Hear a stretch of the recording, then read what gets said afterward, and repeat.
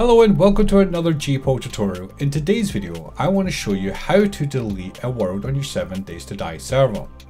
So the first thing you want to note is deleting the folder will reset the server completely. All player and map data will be deleted. This cannot be undone. So first off, log into the GPORTAL website and click on My Servers in the top left. Next, scroll down to your 7 Days to Die server and click on Status. Take note of this FTP information and stop your server. Next, we recommend using an FTP client. Commonly known FTP clients like FileZilla will do.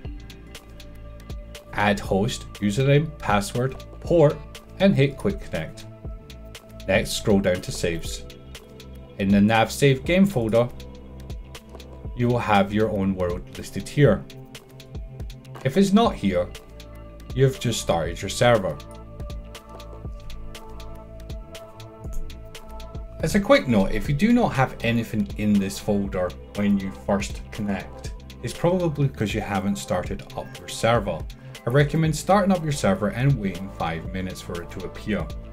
If you do have something here, for example, this will be our save, what we're going to do is right click it and click delete. But before you do that, make sure your server is offline.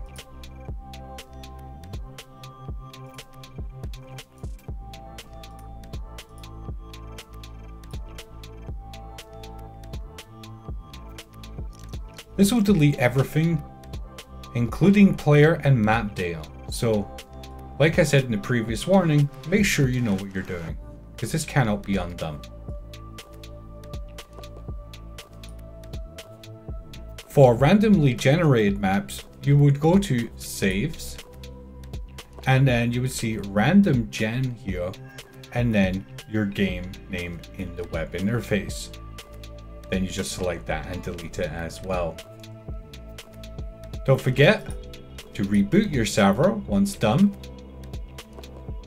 and leave it a couple of minutes,